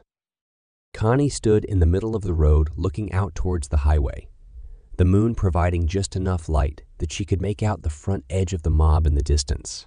She listened carefully, barely making out the faintest moans. She walked over to the restaurant to her right, where Mayor Williams stood with Madison, Zayden, and Max. She unslung the shotgun from her shoulder, inspecting it to make sure it was loaded with ammo. As she entered the restaurant, she spotted the 4 of them standing around talking, with Madison off to the side working on Molotov cocktails. Connie sighed as she looked on, wishing that Piper was well enough. She would have been an asset to them right now if she wasn't still so drugged up. Still, Connie knew it was the right move to have Bobby take her to safety. How we looking out there? Williams asked as he noticed her standing in the doorway. I think it's as good as it's going to get, she replied. He furrowed his brow. You don't sound optimistic, the mayor said dryly. She shook her head. Those things ripped through the barricade in my town like it was nothing, so this is only going to slow them down, and probably not for very long, she explained. Madison pulled out a wooden crate filled with Molotovs, setting it down on the table. This should help us out a bit, she said. Did you set up the secondary barricade up the road? Connie nodded. It's there, she said. That's a good idea. Where did you come up with that one? The other woman shrugged and smirked, but didn't say anything. Connie wasn't sure what Madison was hiding, but she didn't have the luxury of digging deeper at the moment, given the threat that was bearing down on them. I found us a way out too, Max said. Got a jacked-up pickup truck around the corner. How much gas? Madison asked. He shrugged. Couple thimbles full at least, he said dryly. Honestly, if it gets us a mile out of town, I'll be pleasantly surprised. But if we're holding the line and need a quick escape, we got something at least. Before the conversation continued, the radio on the table kicked on. Mayor, you copy? Bobby's voice came through. Williams picked it up and raised it to his lips. How we looking? He asked. Not too good, the guard replied. Miss Madison's car ran out of gas on this trip, so my brother's staying behind to get people situated. I got enough gas for one more run. The mayor's brow furrowed. Is that going to be enough to get everybody out? He asked. Bobby hesitated. I don't think so, Mayor, he said. There's still about 20 people or so that need a lift. Damn it, Williams cursed. Okay, good work, Bobby. Get as many as you can in there and we'll figure something out. Copy that, the guard replied. The line went dead, and the mayor shook his head in frustration, letting out a deep sigh. If anybody has ideas, I'm open to them, he said, rubbing his forehead. What's the most secure building in town? Max asked, crossing his arms. Williams shrugged. Got a bank with a vault, he replied. Okay, Max said slowly, shaking his head. What's the most secure building in town that doesn't require suffocating people inside a vault? Town hall's probably it, the mayor replied, waving a hand vaguely around his head. Max shook his head again. That's no good, he said. Too close to the highway. What are you thinking? Connie asked, cocking her head. We got people who can't escape. So we need to store them someplace safe so they can hopefully ride this thing out, Max explained. Madison cleared her throat. There are some 2-story houses on the outskirts of town, she suggested. Let's get them there and upstairs. Lock the place up tight and keep a few able-bodied people there to defend the stairs. The group all shared looks, contemplating for a few moments. Nobody seemed to want to outright agree, but it was the only option they had. It's going to have to do, Williams finally said. Come on, we'll get a couple of the guys outside to do that now that the barricade is nearly finished. Max, can you grab that other crate of Molotovs? Madison asked, pointing. He nodded and walked over, grabbing the second large crate of sloshing bottles. All told, they had 24 of the bottles clinking together as they exited the restaurant. They walked up to the main barricade as the zombie mob in the distance shambled into the light more.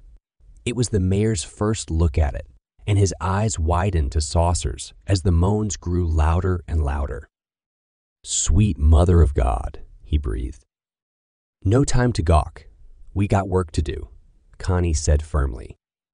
Williams didn't move, face pale and petrified, trying hard to compose himself. Connie and Madison shared a glance, easily able to reach the other's expression. They both nodded at the same time, coming to the same conclusion. The mayor was clearly going to make their lives more difficult rather than easier. Mayor, why don't you lead those men to the people who still need help? Madison suggested gently. We can handle it from here.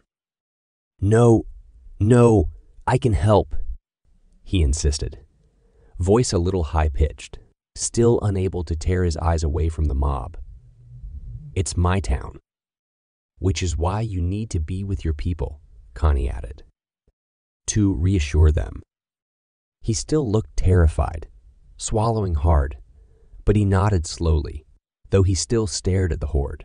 Connie reached over and snapped her fingers in front of his face, making him wince and shake his head, but finally turn away. We got it, she said firmly. Get your men and get out of here. He took in a deep, shaky breath and nodded again, finally tearing himself away and walking over towards the 4 men who'd been pushing cars, pulling them together to deliver the message of where they were going. The rest of the group huddled up to devise a plan. Okay, how are we doing this? Zayden asked, cracking his knuckles. Madison, how's your throwing arm? Connie asked, cocking her head. The other woman smirked. Played right field for the softball team in college, she replied. Connie cocked a brow. Walk on or scholarship? She asked.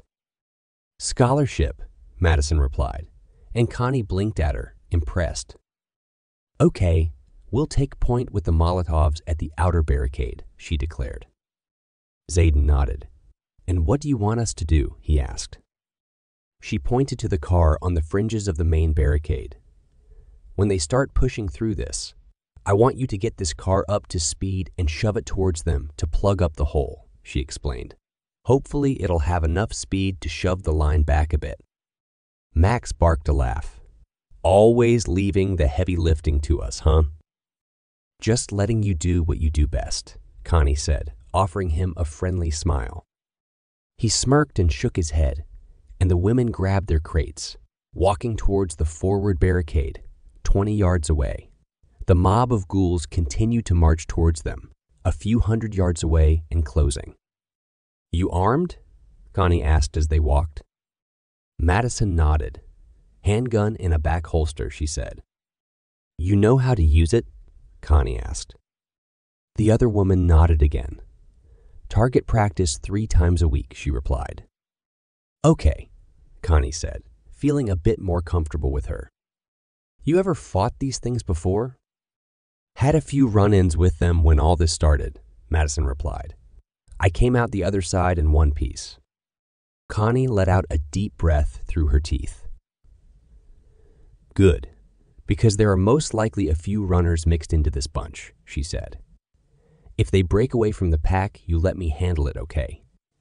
You only fire if I have to reload. Thankfully, the other woman didn't argue. Okay, Madison agreed. I will follow your lead. Connie was almost suspicious of how her companion was being so agreeable, but she didn't have time to figure it out, even though she was sure Madison was hiding something.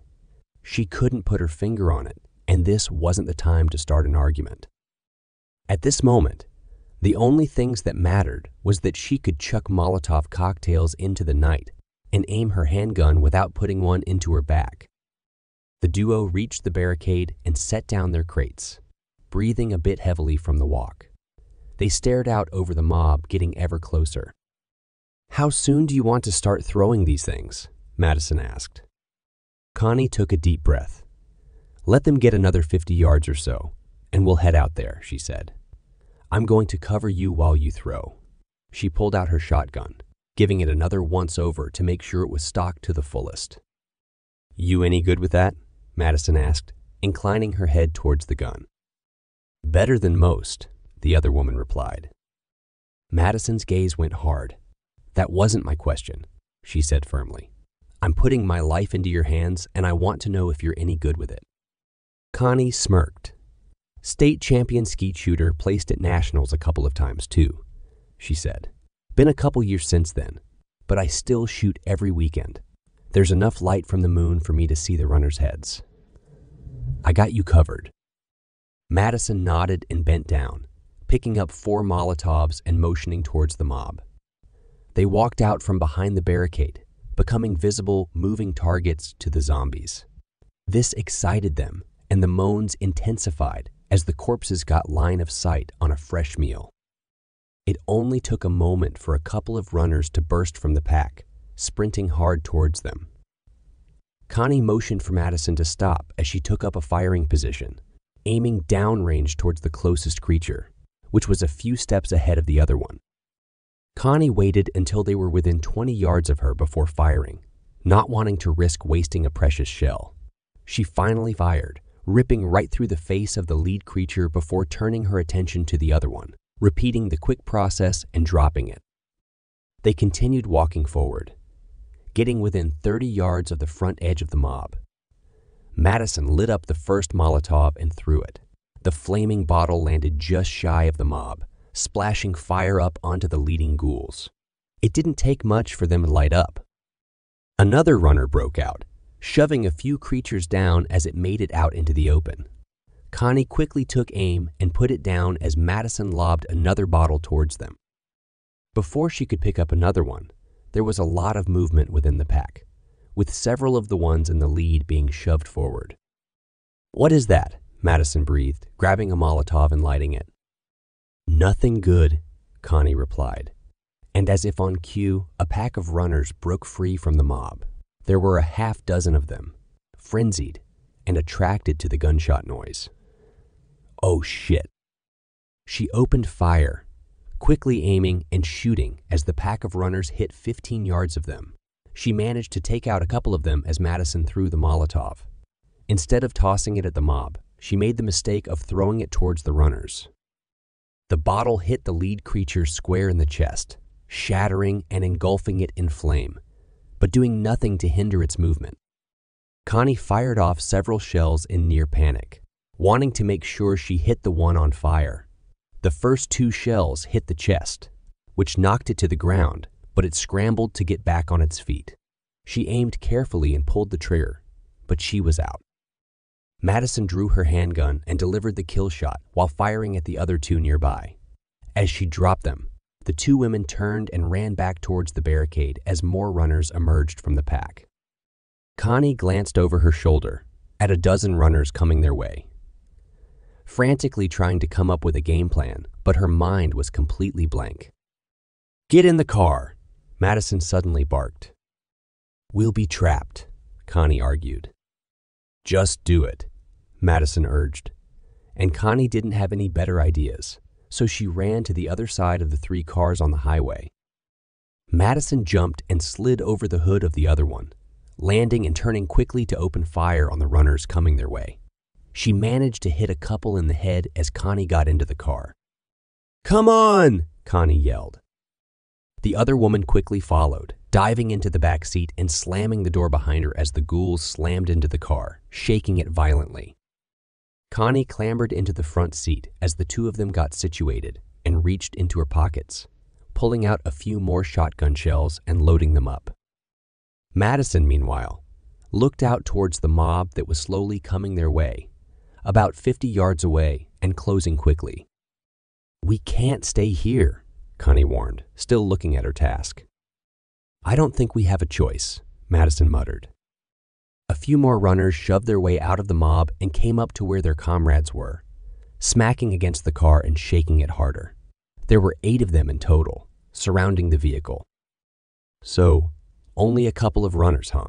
Madison asked dryly. Connie shook her head, swallowing hard. "They must have taken out more people from my town than I thought," she said quietly. The 2 of them sank down in the seats, getting as low as possible. They needed to get comfortable because they weren't going anywhere anytime soon. Chapter 7. Zayden and Max hid behind the car that they had been preparing to push into the mob, not wanting to be spotted by the runners who were going after the car that the 2 women took shelter in. The duo stared dumbstruck for a long time, not saying anything. "What the hell are we going to do, man?" Zayden finally asked, voice quivering. "Give me a minute," Max said, sounding eerily calm. The shorter man whirled on him, eyes wide. "They ain't got a minute, man," he hissed. "Give me a minute," Max repeated sternly. Zayden grunted in frustration, leaning against the car and looking at the mob nearly there to surround them. "We can't fight that man," he said, clenching and unclenching his fists. "I'm aware," Max said flatly, and ran over ideas in his head. None of them were particularly good. Finally, he started shaking his head, letting out a deep, defeated sigh. "Get to the house with the others." Zayden's eyes widened in shock. "You want to leave them?" he gasped. "I'm not leaving them. You are," Max said. "What?" the shorter man hissed. "I got a plan, but I don't need you for it," Max explained. Zayden gritted his teeth. "Max," he warned. "We don't have time," his friend insisted. "Get to the house now. Let them know what's going on and sit tight until the sun comes up." Zayden's shoulders slumped. Max took a deep breath. "Try and pull a rabbit out of a hat," he said. His friend nodded shakily and gave him a smack on the shoulder before running out from behind cover, staying low and out of sight, moving as quietly as he could. Max sat there for another moment to give him time to retreat, taking the time to survey the situation once more. "You better know what you're doing, buddy," he thought to himself, then popped up from cover, moving back into town towards their escape vehicle. He got to the lifted truck, reaching in and pulling himself up. He sat there for a moment, taking a deep breath before turning the key. "You'd better start, you big bastard," he warned, and the truck wheezed in response before finally coming to life. Max didn't hesitate, immediately throwing it into drive and peeling out from behind the building, getting to the open field just on the outskirts of town. He made a hard turn back towards the highway, honking his horn and hitting every light he could on the truck. It was impossible for the creatures to miss him, with several of the runners breaking away from the barricade and rushing towards him. The truck was high enough off of the ground that the front bumper was at chest level of the creatures. He was going fast enough that the impact caved in their chests and sent the corpses flying backwards onto the pavement, smacking hard on the ground. He didn't stop to investigate to see if it was a killing blow. Rather, he continued out into the field on the opposite side of town, still laying on the horn. He made it 100 yards away before stopping, checking his mirrors to make sure there were no runners coming towards him. He was relieved to see that several of them were crushed by the vehicle, and only a couple of others were in pursuit of him, running directly behind the truck. Max quickly threw the truck into reverse, slamming on the gas and rocketing backwards. The truck bounced up and down as the giant wheels crushed them. He put it back into drive, slowly moving away from the highway, making as much noise as he could. He was thrilled to see zombies by the hundreds were coming off of the highway and following him into the open area outside of town. "That's it. Follow the leader," he declared, and continued driving, going slowly to make sure the ghouls kept up with him, but still 100 yards away. This went on for nearly a mile, the town well in his rear view, but the zombies were still hot on his trail, still only 100 yards behind him. The land was so flat, and the moonlight bright, with no place for Max to take cover from the oncoming mob. He looked around, hoping there would be some place he could jump out and take shelter as the mob passed. But there was nothing. "Damn it," he muttered, and looked around the cab of the truck for anything that might help him. He looked in the back, spotting a large plastic tarp. It seemed to be the only chance he had as the truck began to sputter as the gas got to the last few drops. He floored it, putting a few hundred yards between him and the mob before the vehicle ran out of gas. He immediately switched off the lights, blanketing him in darkness before he reached through the back window to pull the tarp into the cab. He spent the next few moments spreading the tarp out as best he could, shoving it against the windows to conceal the fact that he was inside. "Well, here goes nothing," he muttered and lay down in the cab, stretching out across the seats and getting as low and comfortable as he could. Several tense moments passed as he waited for the zombies to reach the truck, with the putrid scent and moans hitting him before anything else. Soon he could hear footsteps as well as flesh smacking against the side of the vehicle. "Please keep on moving," he thought, and it became a chant in his head. "Please keep on moving." Chapter 8. As the sun peeked over the horizon, a few crippled zombies that had taken the brunt of the truck bumper crawled around on the ground. Connie walked over to one of them, using the butt of her shotgun to cave its head in. Madison and Zayden picked around the corpses, doing the same thing, finishing off any potential threats. Connie gave them a thumbs up and received 2 in return. She went back to staring out towards the field where Max had driven, luring the mob away. Even though the sun was starting to get bright, she couldn't see any sign of him or the zombies. "We finished off the stragglers and got a hold of the mayor," Zayden said as he and Madison walked over to her. He said they didn't see any of those things through the night. "Max did good," Madison added. "Saved the town and saved us." Connie took a deep breath. "Yeah, I know," she said quietly, and took a step forward. Madison put her hand on the other woman's shoulder to stop her. "It's too soon to go looking for him," she said. "If he didn't put enough distance between him and the town, those things might still come back our way. We got to get the people out first." Connie shook off the hand, glaring at her. "I'm going to go find him," she said. "And I'll help you," Madison replied, "just as soon as the people are safe. I don't know him as well as you do, but I get the sense he'd be upset if you ruined his sacrifice by bringing those things back to us." Connie gritted her teeth. "That's what he'd say," she agreed. "But he'd be thinking the exact opposite, cursing the fact we haven't rescued him yet." Zayden chuckled, dissolving the tension a little bit, and Connie stayed, cracking a smile. The mayor appeared near the restaurant, whistling to catch their attention and waving them over. "Okay, let's go figure out what we're doing now," Connie said, and the trio headed towards the restaurant. When they arrived, they found the mayor in the back room, pulling down a large bottle of water and downing it. "Did you get through the night okay?" Madison asked. Williams gasped as he finished swallowing. "It was tense there for a while, but thanks to Max. The worst thing I had to deal with was a dozen elderly people snoring in unison," he said. "I think I would have rather faced the zombies," Slaton quipped, bringing a bit more levity to the room. Finally, the mayor took a deep breath. "So, is the threat over?" he asked. "This one is," Connie said. He froze, turning to face her with wide eyes. "What do you mean, this one?" he asked. "We're a stone's throw away from Kansas City, right on the highway," she explained with a wave of her hand. "It's only a matter of time before another mob of those things starts working its way down the road." "When?" he demanded. She threw up her hands. "Do I look like a psychic to you?" she huffed. "Kind of," Slaton asked with a shrug. She shot him a playful glare. "Shut up, you're not helping," she said, but there was no venom in her tone. "Connie's right," Madison said carefully. "This town isn't safe long term.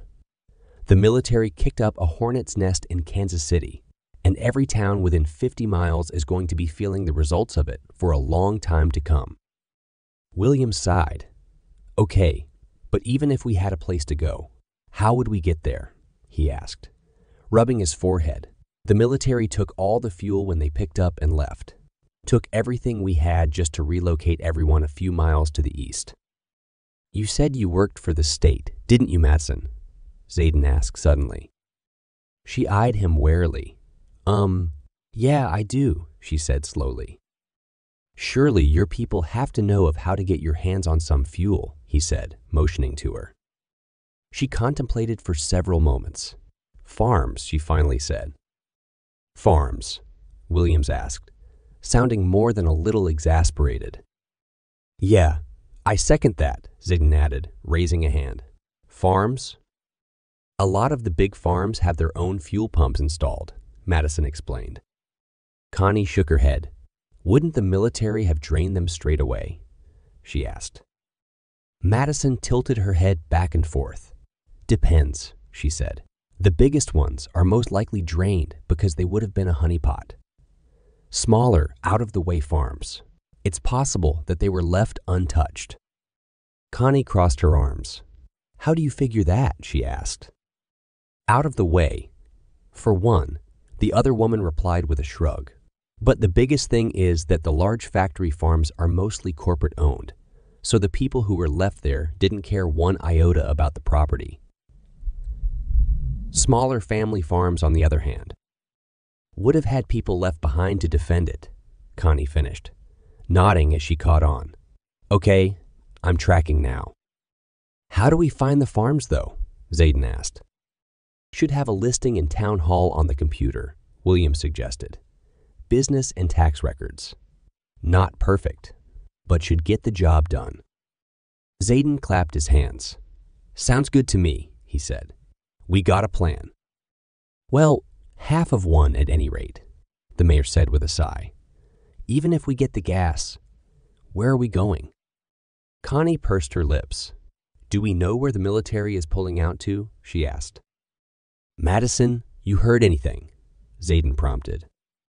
She hesitated again, twisting that surety in Connie's gut that she was hiding something important. "Somewhere to the north is all I know," she finally said. Connie shrugged. "So that means that wherever we're going, it better not be to the north," she said. Slaton sighed. "Doesn't really narrow it down," he said.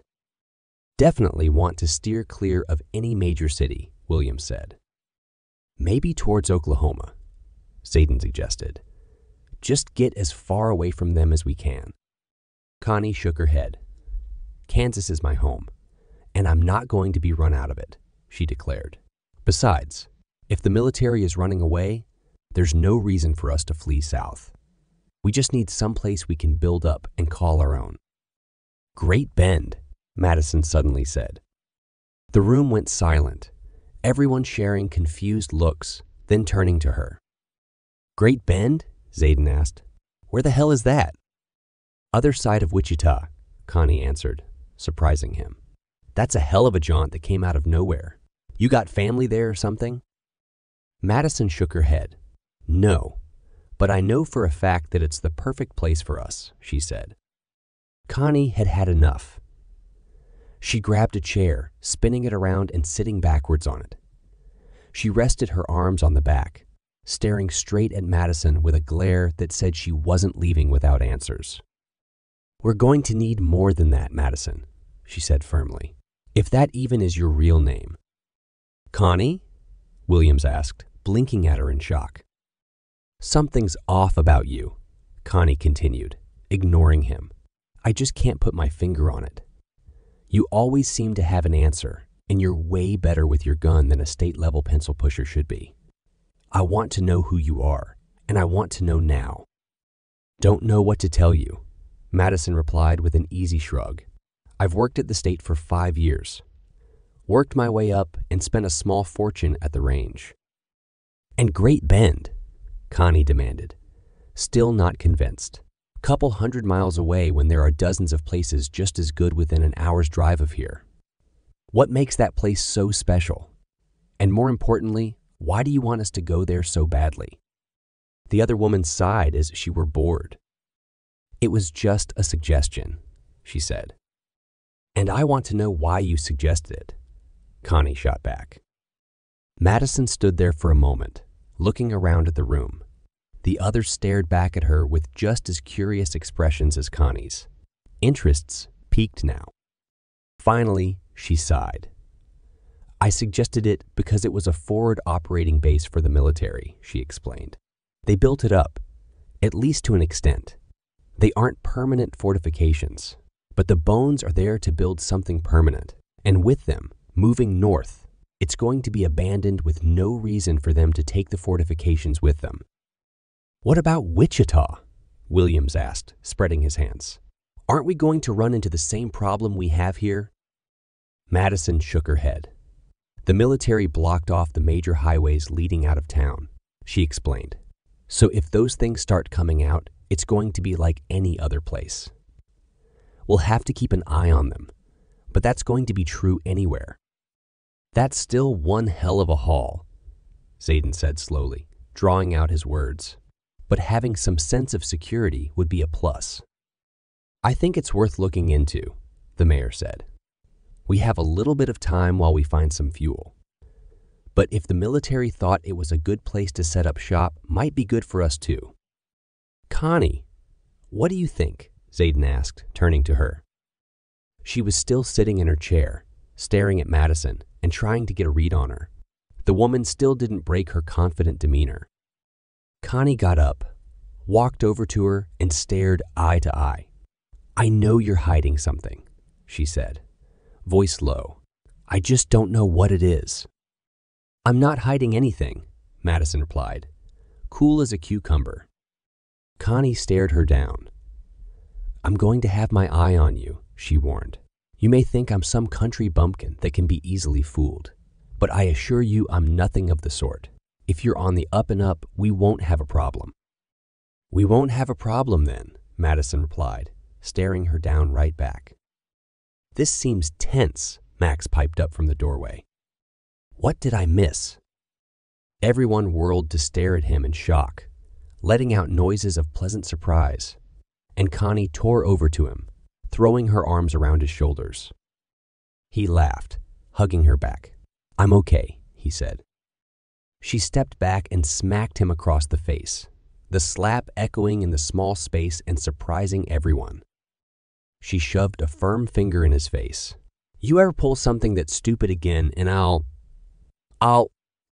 You're welcome, Connie, he said with a goofy smile, and she couldn't help but laugh as she hugged him again. When she finally stepped away, the others had clustered around them. What the hell happened, man? Zayden asked, clapping him on the back. Max ran a hand through his hair. Got them going outside of town when I ran out of gas, he explained. I put a tarp up over the windows and hunkered down. Had to keep myself awake so I wouldn't snore and let them know I was inside. The bags under his eyes backed up his story. "So they just walked past you?" Zayden asked. Max nodded. "They did indeed," he replied. Took forever, though. It was like an undead conga line that would never end. Zayden laughed and clapped him on the back again. "Glad you made it back okay, brother," he said. "And thanks for having the good sense not to include me in your little outing." Max scoffed playfully. "Oh, please, I didn't do it for your benefit," he drawled. "I didn't want to spend all night trapped in a truck cab with you. I've been around you when you've taken your shoes off. That's a fate worse than death." There were good-natured chuckles all around, and the group spread out a bit so they could reconvene and get back on topic. "Miss Madison, if you wouldn't mind giving me a hand in the office," William said. "We'll pull those tax records and figure out where we can find some gas." She nodded. "Of course," she said, but lingered as the mayor exited the building. "I am on your side," she said seriously to the trio. "If I wasn't, I wouldn't be sticking around here. I would be off charting my own path. But I've hitched my fate to yours. So believe me when I say I'm not going to lead you astray." Her and Connie nodded at each other. Then Madison left. Max shook his head once the three of them were alone. "So somebody want to catch me up on what that was all about?" he asked. "Later," Connie said, waving him off. "Right now we need to get you someplace where you can get a nap in." "Cool. I'll go see if they need any help doing their taxes," Zayden said, jerking a thumb over his shoulder and disappearing out the door. Max looked at Connie, expression soft. "So my gambit worked?" he asked. She nodded, swallowing hard. "It did," she said. "Madison and I got out safely, and none of those things got to town. You did good." She clenched her jaw. "Now never do that again." He laughed. "What if you're in trouble like that again?" he teased. She tried and failed to hold back a smile. "Okay, only in that situation," she said. "Nothing like self-preservation, huh?" he joked. "Nothing like it," she agreed, then sobered a little. "Seriously, though, thank you. You thought on your feet and didn't hesitate. Don't take this the wrong way, but where the hell has that been your whole life?" He chuckled nervously, blushing a little as he rubbed the back of his neck. "Kind of hard not to take that the wrong way," he said. "It's true, though, isn't it?" she said. "We spent how many years going around to the shooting competitions together? 6. 7. I've never seen you do anything close to that." He shrugged. "Never seen you in danger like that before," he admitted. She smiled and gently took his arm into hers as they headed outside, hopefully to find him a bed to rest in. Chapter 9. The next morning, Connie sat at one of the tables at the restaurant, sipping a piping hot cup of coffee, just enjoying the quietness of the morning.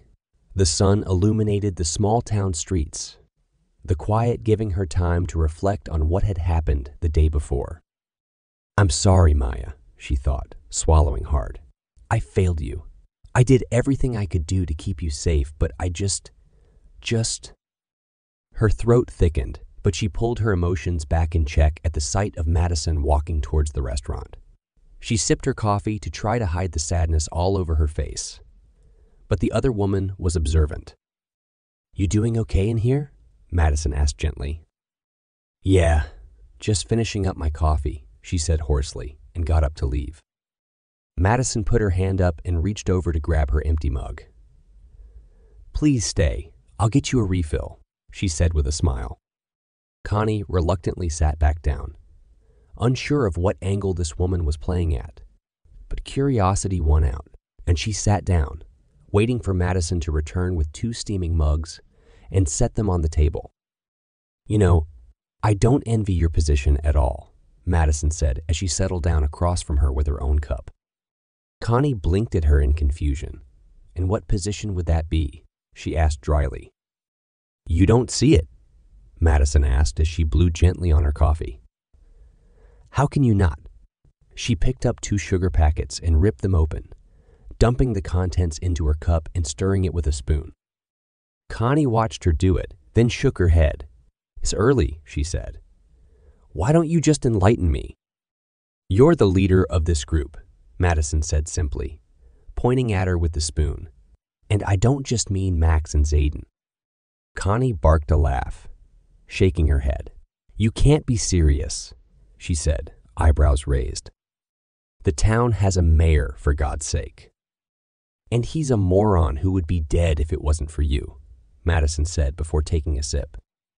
Connie's mirth trailed off when she realized the other woman was, in fact, serious.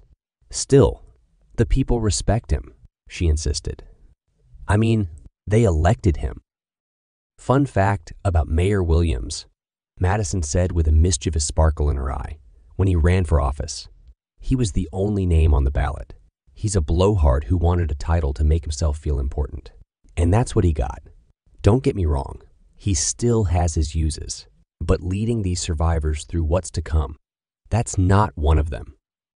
Connie sat there for a moment in shock, letting the words wash over her. "No, come on," she finally said, shaking her head. "I'm not a leader." "Yes, you are," Madison argued. "And whatever doubts you have, you'd better kick them to the curb real quick, because there's a lot of work to be done." Connie scoffed. "Well, what about you, Miss Liaison?" she asked, throwing a hand up. "You seem to have a handle on things. Why aren't you taking control?" "I have my reasons," Madison replied, still annoyingly calm. "And once I get to the point where I fully trust you, I might be inclined to share those reasons. For the time being, though, I'm not only willing to follow you, but I'll take your side in decisions.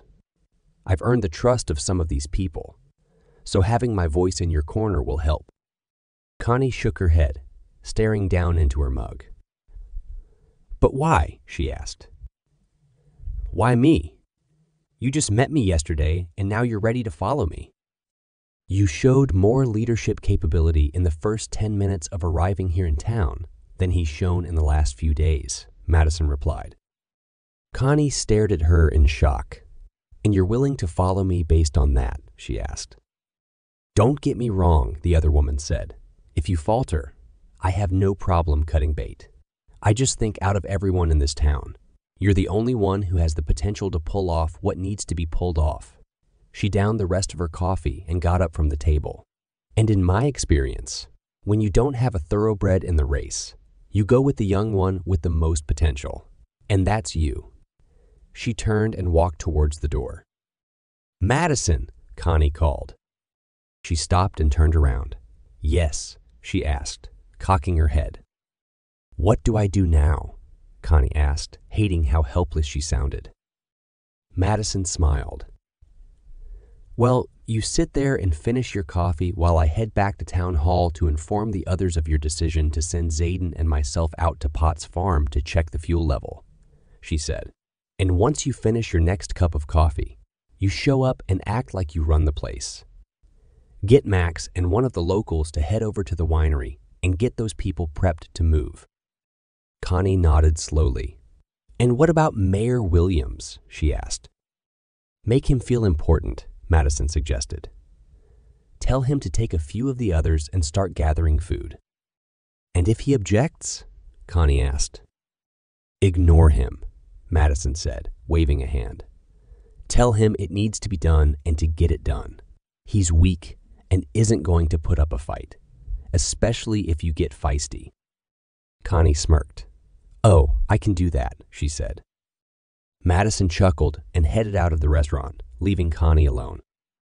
She stared down into her mug again, trying to soak in the entirety of the conversation. She didn't want to be the leader of the group, but the more she thought about it, the more she knew that Madison was right. Williams was weak, and if they were going to survive, somebody was going to have to step up and take charge. It still felt strange that she'd picked her and was backing her so vehemently. Also, she was still hiding something, and Connie's curiosity burned. She shook her head, turning her focus solely to enjoying her coffee. She drained the mug. There was a lot to figure out, a lot of tough decisions needing to be made. But for the moment, there was only one thing that needed to be done: get a refill. And for the moment, that was the only thing she wanted to focus on, because it was going to be the last easy thing she was going to do for a while. The end.